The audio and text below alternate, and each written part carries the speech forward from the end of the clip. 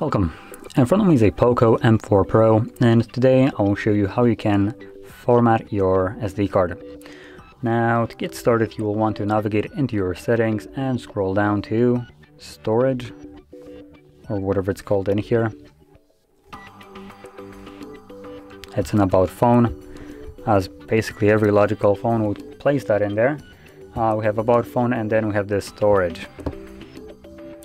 Now in here, you'll find your SD card right at the bottom with the option to format it right here. So format SD card. It will bring up a message that performing this will get rid of all the content that is on that card.